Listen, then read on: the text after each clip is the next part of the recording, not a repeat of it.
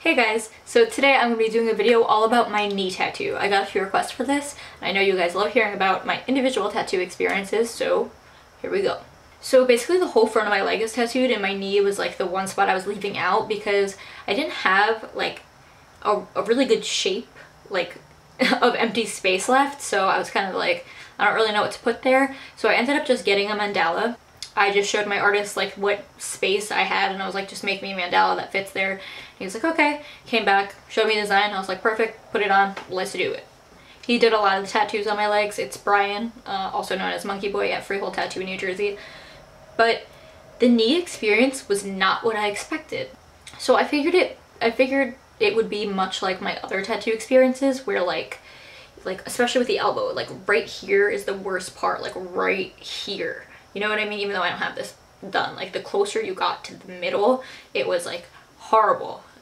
So I figured it would kind of be like that since they're similar joints. Obviously they're on different limbs, but you know what I'm saying. But I was surprised when he was tattooing me that I found relief on my kneecap in comparison to the sides of the knee. It was the whole like surrounding area, like the very sides of the knee, like anything around the kneecap, that was fucking killer. I didn't use any like numbing stuff initially. Once the skin was broken though, I had to spray it with the Inky's numbing stuff because it really hurt. I would say the top of the kneecap itself was about a 6 out of 10, and the sides were like an 8.5 to 9 out of 10. This is going to be a very short video just because the experience was very short. It did not take very long, maybe about an hour. To tattoo.